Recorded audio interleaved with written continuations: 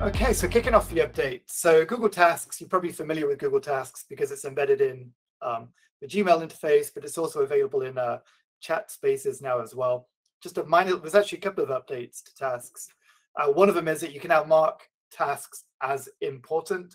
So rather than just having a list of things that you need to do, now you have a list of things you need to do and things you really, really need to do with a little asterisk at the top.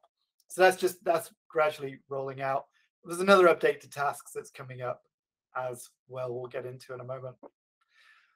Next up is definitely a feature for admins, and it's to do with context-aware access. Not sure if many people are using context-aware access here, but what you have the ability to do now is essentially provide more information if they've been blocked from accessing their account. And so what will happen is you can perhaps provide a contact that they need to contact, somebody they need to contact. So when they get blocked, when they're trying to log in, perhaps there's a geographic block. It will provide an email address that they could contact and then to understand how they can get access to their account.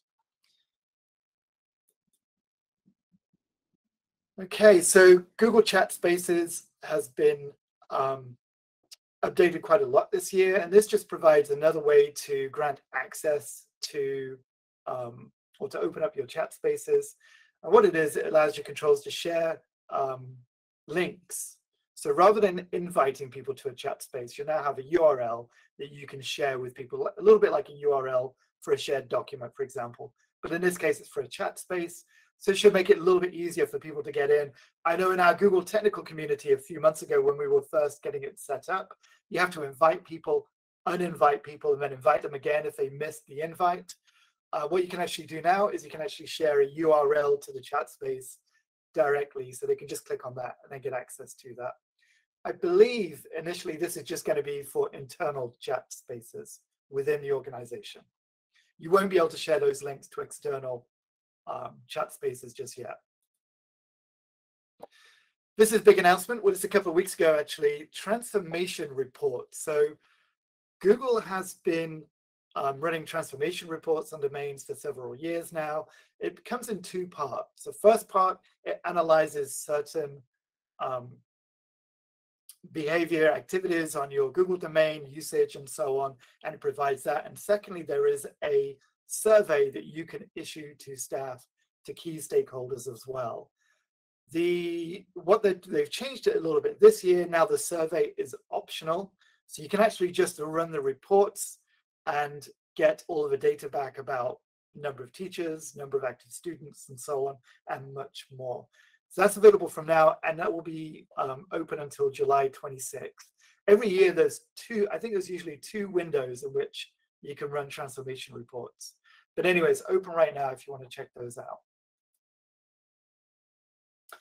Slight update to Google Drive. So now you have a bit more visibility on where files are located. So in addition to seeing the name of the file, last edited, and so on, you'll actually see there's a column now where you can see the location of a file as well. So perhaps you have 2 files which look similar, that have similar names. You'll actually be able to understand the difference between the 2 files by looking at the location of those files. And another update, a lot of people said this is really Google Drive catching up with Windows somewhat. And it is, of course, that you can now use keyboard shortcuts to cut, copy, and paste files. This is really good if you've got 3 or 4 files sitting in one folder, you want to move them to another folder. So rather than using the move button in the file options menu, you can now just cut them and paste them, or you can copy and paste them as well. And that's all with Google Drive on the web.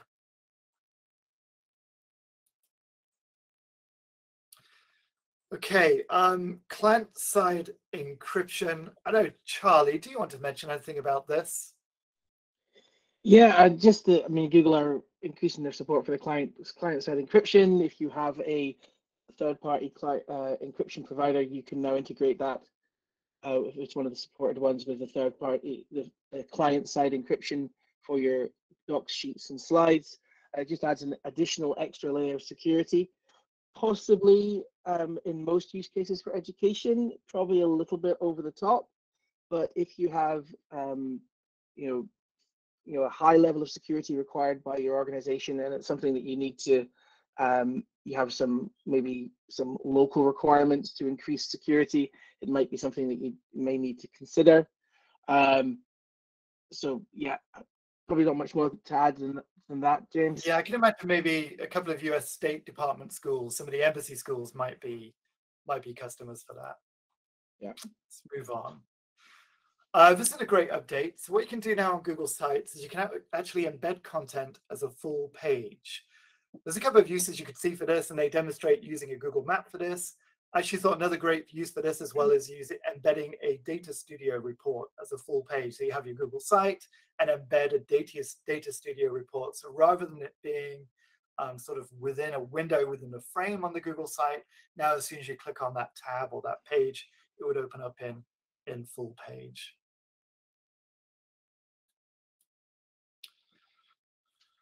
Okay, another good security update here, really. I'm making it easier to manage shared drives as well. So what you can do now is you can add shared drives to specific organization units. So for example, if you had a shared drive for the accounting staff and your accounting staff is in a specific organizational unit, then you could add a shared drive to that organizational unit and it would inherit the same sharing policies as well. Or you could set sharing policies specific to that organization unit. It's just in beta at the moment, but if you click through, you should be able to click through on this and it will go through to details about the beta if you're interested in that. I think probably this is well shared last month. Very quickly, you can now select multiple batches of text within a document and you can update the formatting at once.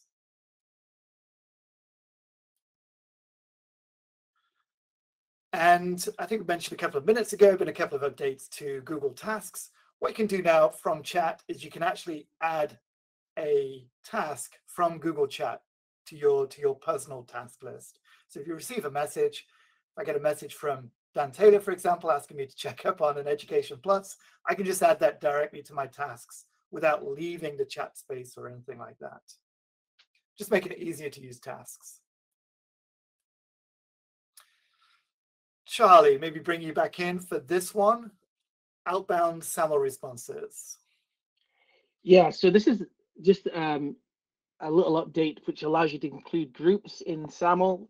If you're you need to set up the AppSequence agent for providing, being a service provider for you, but you can include membership of groups. So it's a useful addition if you've been using things like, as I've been using fields like the staff ID or the year or just some of the other attributes that are available, but now being able to include group membership in SAML responses will allow you to maybe do some more interesting things around making particular services available, third-party services available. So there's a bit of a setup that you need to do with it, and it uses the Intelligent agent, but it's a useful addition if you want to, say, segment your users in a particular way for using third-party applications that can consume that group ID.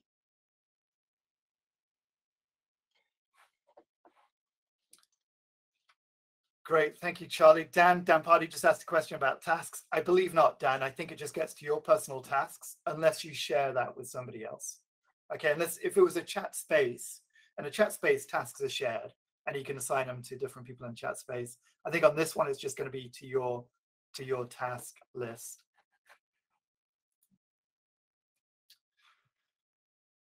Okay, just a quick security update to Google Chat. You're now going to receive banners warning against potential phishing or malware from users with personal Google accounts.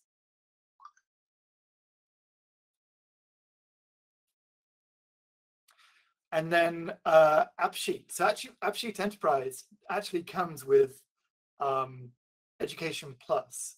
So if you have Education Plus already on your domain, then you actually have AppSheet Enterprise accounts already. AppSheet is Google's sort of no-code platform, app coding platform, and you can really do a lot with it. And it's great to be able to have access to it. So if you've got Education Plus, you automatically have access to AppSheet as well.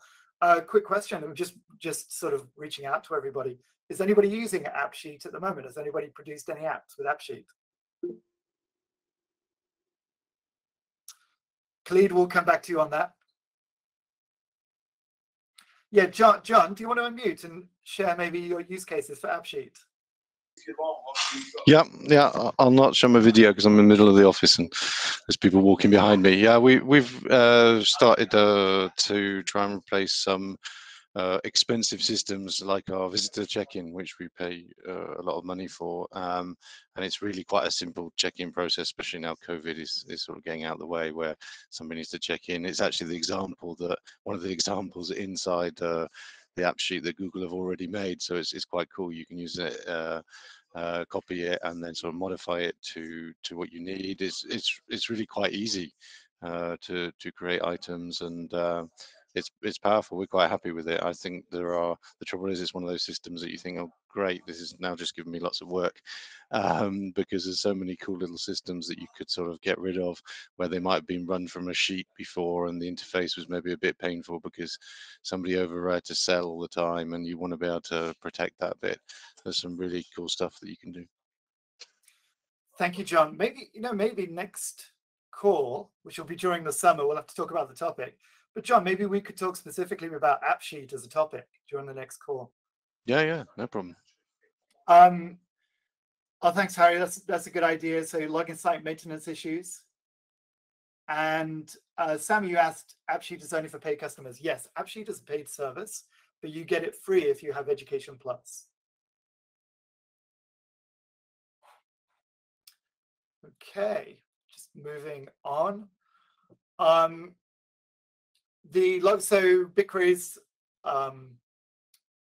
data connection has received just a small update. So there's less, the delay is shorter on exporting your data. Should be about 10 minutes to export your data. So just be a quicker feedback loop for getting your data out of Google. I feel like these classic Google Sites announcements have been going on for about 7 or 8 years now.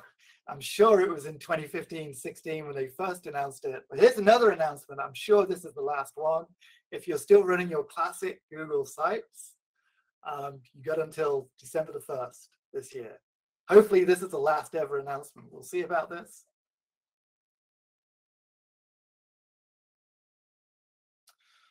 Dan, your question, Dan, that's correct. I forget which packages on AppSheet you get for free with Education Plus. There are different levels of AppSheet. I think the AppSheet Enterprise is paid. AppSheet Standard is the one you get access to. I forget which one it is. We'll come back to that. Okay.